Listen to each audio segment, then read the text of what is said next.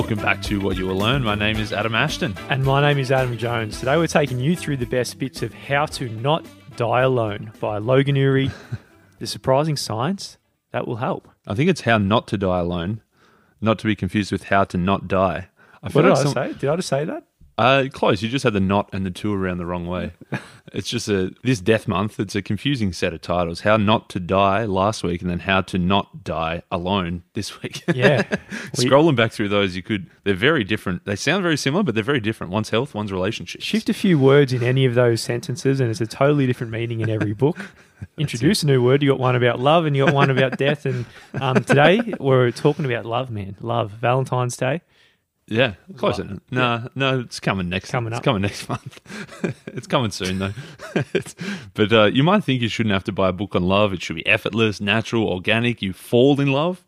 You don't have to think your way into it. It's some spontaneous chemical reaction, not a calculated decision. But yet, probably finding love that way hasn't worked out perfectly. It's hard, man. It's hard. It probably hasn't worked out for a lot of people listening right now. It's because the truth is, whilst love feels like a real natural instinct, the dating part isn't, man. You know, we're not born with this innate ability to know how to choose the right partner. That's it. Logan Ury, she is a dating coach and a matchmaker. Before that, she studied psychology at Harvard. She spent almost a decade in the tech sector researching human behavior and relationships. And then eventually she thought, you know what, I want to head down a different path. And she created what she calls intentional love, which is her philosophy for creating healthy relationships. Pretty cool, man. Creating your own philosophy. And it's quite a powerful philosophy, definitely when it comes to relationships, because really the key idea is that you need to be informed and purposeful in acknowledging your bad habits, adjusting your dating techniques, approaching crucial relationship conversations, because the big idea is great relationships are built and they're not discovered. That's it. Lasting relationships, they don't just happen. It's a culmination of a series of decisions, including when to get out there, who to date, how to end it with the wrong person, when to settle down with the right one, and everything in between. And making good decisions is what propels you towards that great love story. Making the bad ones, of course, veers you off course and dooms you to repeat those same harmful patterns over and over. So if you've been listening to this podcast for a while, this wouldn't surprise you. When it comes to making bad decisions, it's really built in. We're irrational human beings, unfortunately, including a chapter in our book, The Shit They Never Taught You. It was actually, a full lesson, right? We packed in 5 or 6 of the best books we've ever read. And it's not really in our best interest and ability sometimes of making these decisions.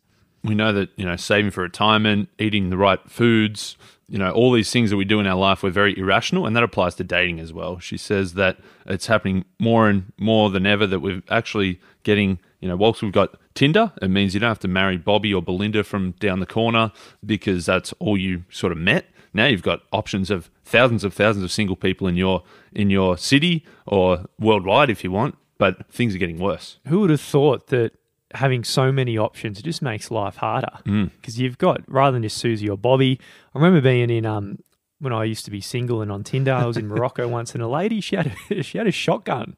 It was like, so the diversity of who you can choose from now goes from Susie or Bobby all the way down to I don't forget her name with a shotgun, but it's a big variety now you can choose from. It's an interesting. That was like her first profile pic on Tinder. Yeah, she was holding a shotgun behind her head. I'm like, Jesus, I don't know if I'm attracted to that, if that's hot or if it's quite unattractive. I think to some people it would be extremely hot. It could be working for her. Something different, yeah. So basically in this episode, we're going to go over why we suck at dating and how we can do a little bit better. So you want to date? House Joe. You're probably not too sure. There's all these myths and preconceptions about dating. It's hard. There's a lot of bad shit that can happen, but thankfully, with the philosophy created by Logan, we've got some ways to deal with it as well. That's it. She's boiled most people's dating profiles or tendencies down to 3 different character types. Like if you do like a what Disney princess are you, one of those personality quizzes, she's done that and worked out your dating profile. The first is the romanticizer. This person, you want the soulmate, the happily ever after, that the whole fairy tale. You want love. You believe that you are single because you haven't met the right person yet. And your motto is, it'll happen when it's meant to happen. Love it. Well, Well, as we'll soon find out, Maybe not. mate. Then we've got the maximizer. So you're doing some research, you're exploring all the options, you're going on Tinder and swiping through 100, and then you pay for the subscription upgrade and you swipe through another 500, and you're not going to stop until you're confident you found the right one. So you're making your decisions carefully, and you want to be 100% certain before you make the choice. So your motto is, why the hell settle? And then the third is the hesitator. You don't think you're ready for dating because you're not the person that you want to be yet. You hold yourself to a high standard. You want to feel completely ready before you start a new project, and the same goes for dating. So your motto is, I'm going to wait until I'm a catch before I put myself out there. Now, all three of them, they've got one thing in common, a core root cause, and that is unrealistic expectations. For the romanticizer, they've got unrealistic expectations of relationships. For the maximizer, it's unrealistic expectations of their partner. And then the hesitator has unrealistic expectations of themselves. So these three, you may have recognized yourself in one of these three. Now we'll say, okay, how can you sort of cure it a little bit? How can you head towards a better approach to dating? Let's start off with the romanticizers. I think that's probably the most common, potentially, that thanks to all these Disney movies, that it's really built up to be a very unrealistic view of love. Romanticizers, they believe that love is something that happens to you. The reason that you're single is you haven't met the right person yet.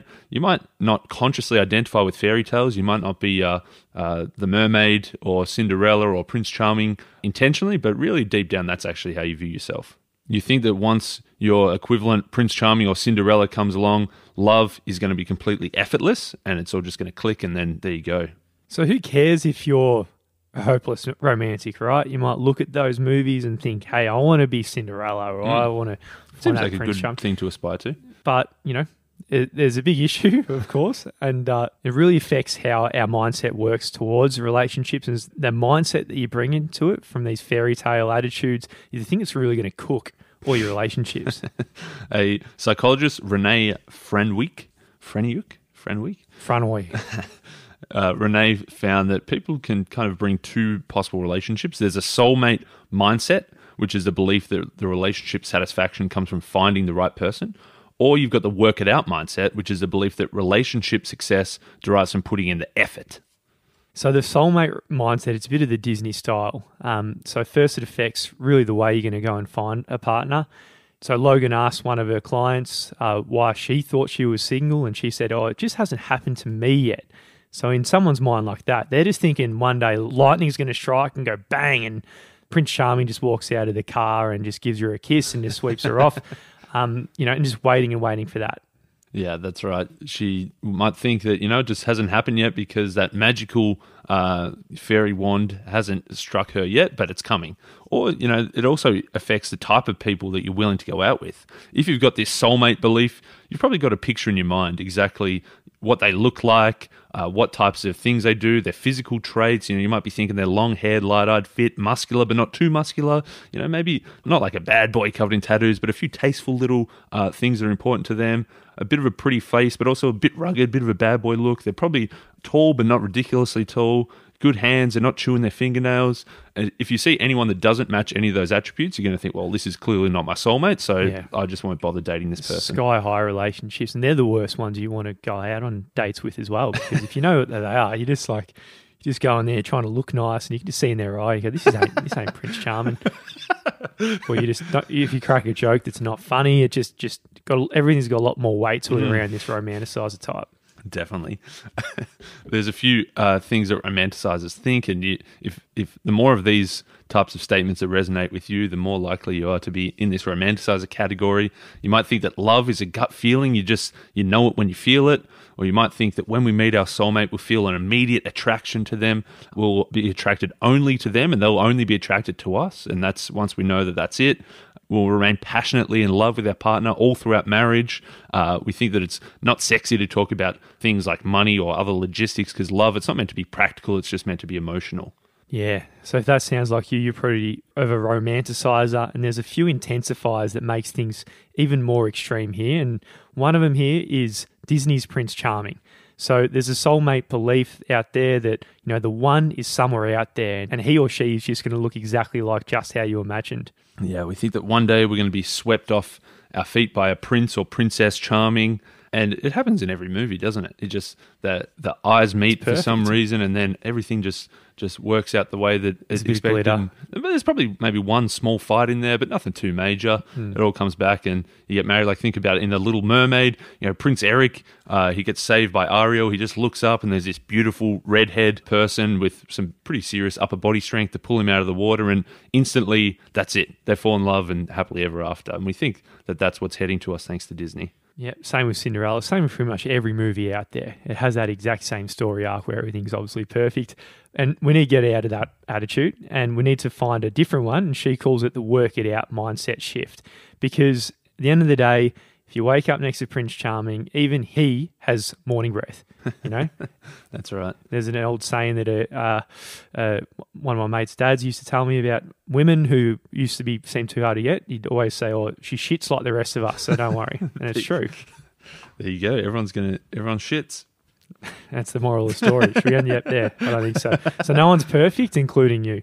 That's it. So we need to give up on that idea of that instant perfection. So the soulmate thinks that Prince or Princess Charming is coming your way. The work it out mindset knows that no one's perfect. So let's give up on perfection and start looking for something a bit more reasonable. So romanticizer intensifier number 2 is Disney's happily ever after. So Disney's at it again, stuffing things up, and they've got another soulmate belief that they're perpetuating out there.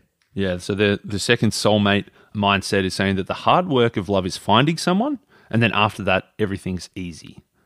The work it out mindset, on the other hand, is the belief and understanding that no relationship is easy all of the time. Even the healthiest and the most rewarding and the best relationships that are perceived like that, every single one of them that's good requires a lot of effort. That's right. Disney's saying that the hardest part is just finding someone. Once you found someone, it's all good. Whereas the work it out mindset is saying, okay, finding someone, yeah, it's pretty hard to find someone, but often the real challenge comes later. The hard part, it's the daily work you have to put in to grow and sustain a great relationship. The hard part is feeling excited to see your spouse at the end of the day, even after 30 years and 3 kids. And, that honeymoon period's long gone, but there's still hard times to come. Now, romanticizer intensifier number 3 is the rom-coms, this meet cute. Meet cute. Meet cute. And it's when you meet. So the soulmate, it's another soulmate belief that's perpetuating out there. It's basically saying that, when you meet the person, it's going to be in a phenomenal story that you can just whip out on the wedding day like everyone else does, and it's going to be outrageously amazing. That's right. You might think you're strolling through the farmer's market and you find this perfect tomato, which is a good shape, good size, good color, and you just reach out for that tomato, and just as you do it, somebody else is reaching out at the exact same time, and your hands both grab that same tomato at the same time. Then your eyes lock, you've got this intense gaze. They tell you about, I really need this tomato to make my Italian grandmother's bruschetta. Do you want to come over and help me do it? And then there's this awesome story about how you get all dirty in tomatoes and then get all really dirty later, and it's this awesome story. And yeah, you think if you just bump into someone on the train, or if you just someone down the end of in your workplace on another desk, if you meet them that way and you hated them at first, but after 6 months you decided, okay, maybe they're not so bad, and then after 18 months you finally go on your first date, that's a pretty shit story. Yeah. So yeah. you want the meet cute, you want that awesome story that you can tell everybody. Yeah, you want to whip out a good story. So what we need to do is just stop just hanging out at farmers markets, just like without your eyes, just like grabbing tomatoes and then just turn to the left and just hoping someone's always there. Holding a tomato, hoping someone tries to grab it. It's just not going to work like that. So the work it out mindset shift we need to make, and it's the belief that love takes work, from finding it in the first place and then also keeping it alive. Waiting around ain't just going to cut it. You need to put effort in again and to go out and find someone. And the magic lies in the fact that 2 strangers can come together and create a life.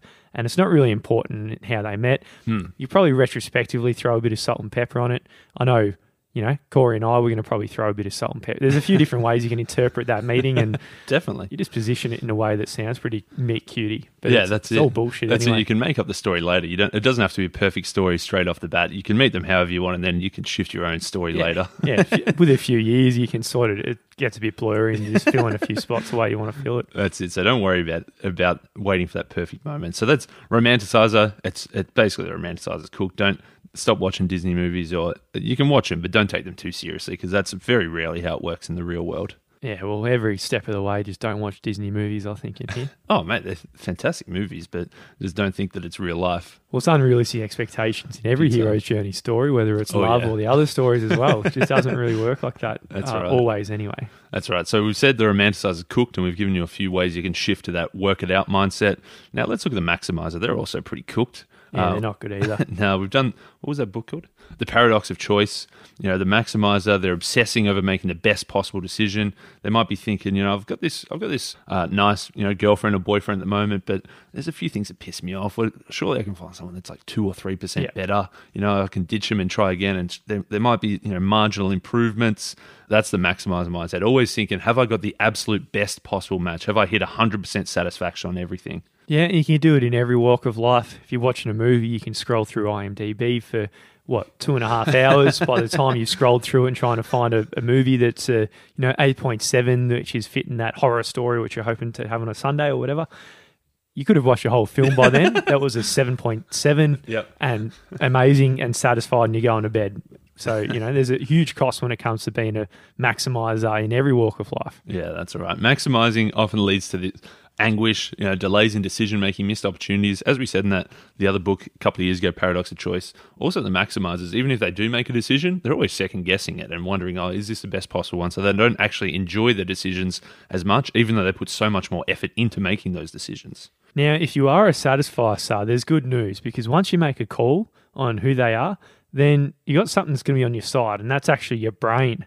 Good old brainy, right? Because once we commit, we always post-rationalize anything we do that why it's the right choice. So that's right. We always stuff things up and then just find a way to convince ourselves it was the right decision. So absolutely. If you think, I think back at, a year ago, we spent 6 or 7 months trying to find a house. You go through all the websites, looking at all the listings. You spend all weekend looking at open houses, and you think there's so many options that we could possibly go to. As soon as you buy one, you're like, oh yeah, that was the perfect, that was the absolute best possible choice we could have made, because your brain just tells yourself, oh yeah, it had the big kitchen, so now you can cook. Oh, it's near the golf course, so you can just walk to the, even though before I had no interest in golf, but then you buy the house and you're like, oh, this is the perfect house, and you rationalize it. The same thing happens in your relationships too.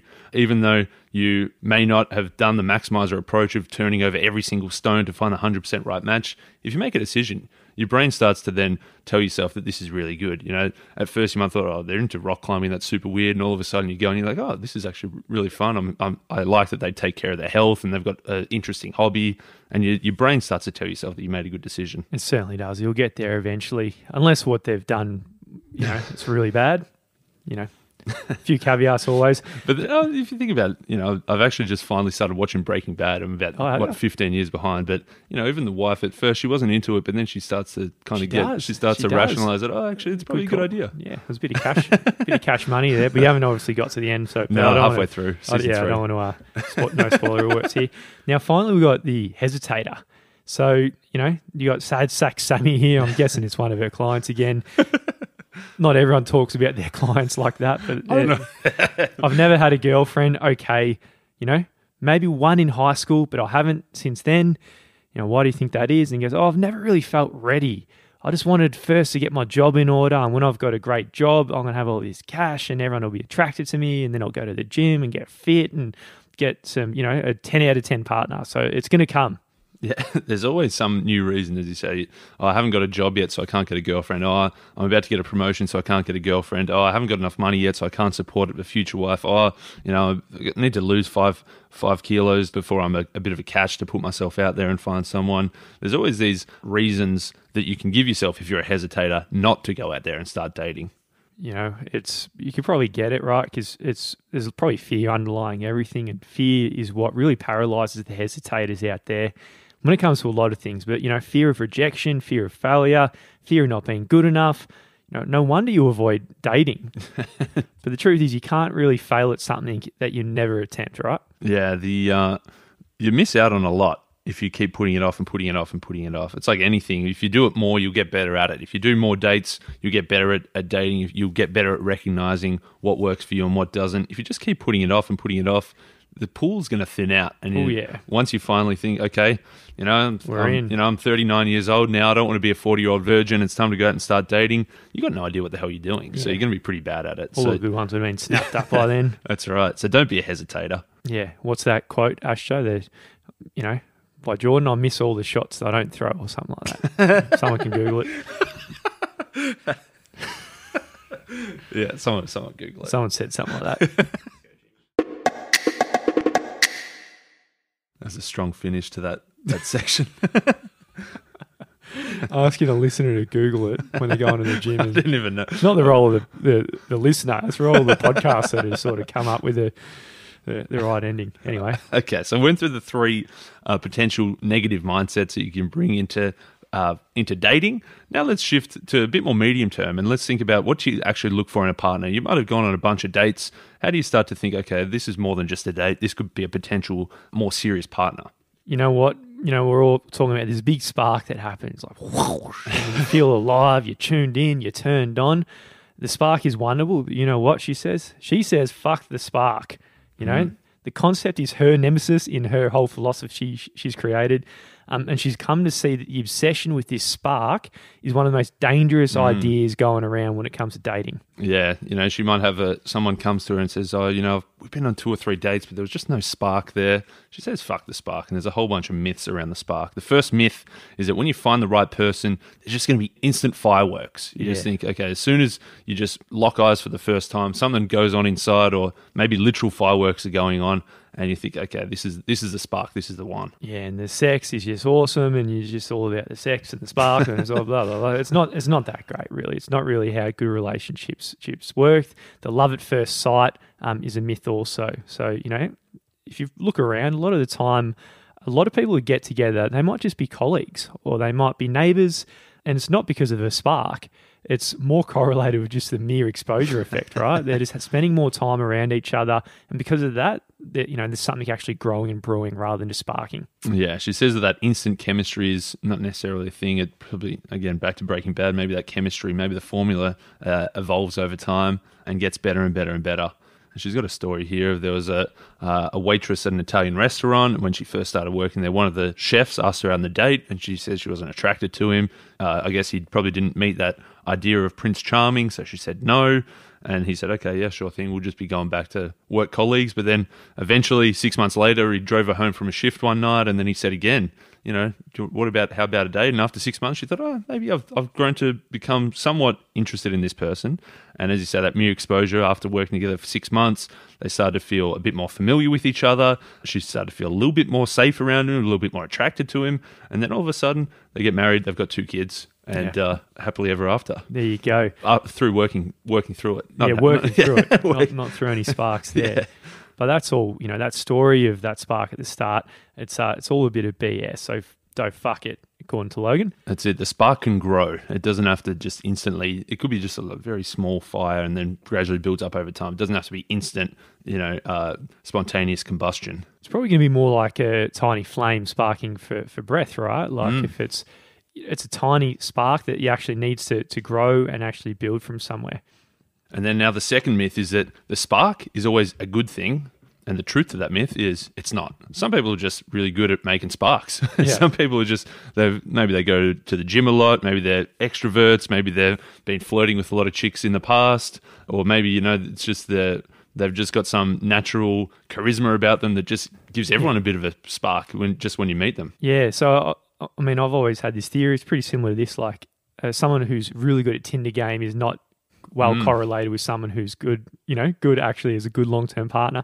According to her here, it's pretty similar in life. If they're really good at selling themselves on the first date, then maybe it's not, the ones who are strongly correlated with someone who's actually going to be very good in the long term.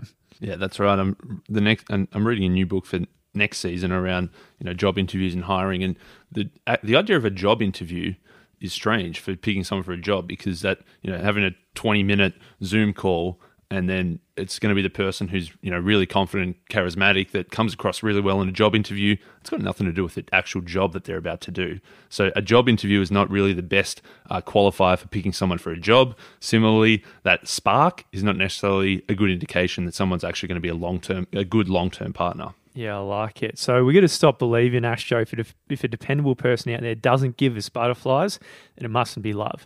Because it still could be love there. It's just not the anxious kind that's just giving you butterflies. So we've got to separate the two. So at the end of the day, we need to ditch the idea of the spark for the slow burn, right? Get that little flame, Let it burn up and grow into a wildfire, not wait for this huge spark at the very start, because it's not true. That's right. She says that most of us don't really date for long-term viability. When you're going, as you say, when you're scrolling through Tinder, when you're first going on the dates, you are thinking about, is that spark there? Is this the Prince Charming? Do they look good? Have they got a good job? Have they got plenty of money? Are they someone I can, show off to my family and friends? This is what the author Logan, she calls this pursuing the prom date. We want someone who looks great in pictures, someone who gives you a night of fun, someone who makes you look cool in front of your friends. The truth is that, we finished high school a fair while ago, that we shouldn't be looking for prom dates anymore. They served a purpose at the time, but now if you don't want to marry the prom date. Yeah, have a think of it. Do you really want to marry that type? And then have a real deep think about it, because you might just try and get rid of that conception about who's actually going to make your life better. Because when we're looking for a long-term partner, we probably want someone who's going to be there the whole time through the highs and the lows, someone you can rely on, someone you can help make decisions with. This is more of a life partner, which she calls, rather than the prommie. She goes deep on the things that we think matter a lot, but actually in truth matter a lot less than we think, and vice versa as well. So there's a few things that are important, but not monumentally important like we think. So she said money, money matters, but once you're above keeping your head above water, money doesn't matter a whole lot. Good looks, she says, definitely doesn't matter. Might be nice when you're young, but everyone gets old. So good looks doesn't matter so much. Interestingly, she says shared hobbies, not that important either. Everyone can just have their own hobbies. You don't have to start taking up ballet just to have a good relationship. Shared hobbies are not so important. It's probably more important is that you can both do your own hobbies without intruding on the other person. And then what matters more than we think, she says, is emotional stability and kindness, loyalty, someone that brings out the best in you, someone that can make hard decisions, someone that just doesn't get really pissy and you have a fight and you blow up and that's it. You need to actually work through the fight together. They're the things that are much more important. That's shifting from the prom date to the life partner. That's probably where our brain is irrational, man, because I think we probably are wired to go after those things that don't matter that much, like you said, the looks and the money and stuff, and not always we're looking for the things that really matter. So we need to shift away from that idea from the prom date and sort of mature out of it as we get out of puberty. Because we're not 15 anymore, Astro. We were then, and it made sense then. We're not like that anymore. We're talking a long time, waking up next to the same person forever. You don't want them to be a shocker. You want them to have the right qualities, which is going to make your and their life better.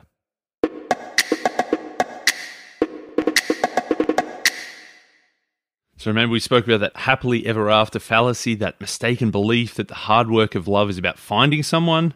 But as we said, the next hard part is also hard too, about making that relationship last for the long haul. And that's really what we're all about. We're not all about just finding Prince Charming and get married and happily ever after. It's about putting in the effort to actually create intentional love.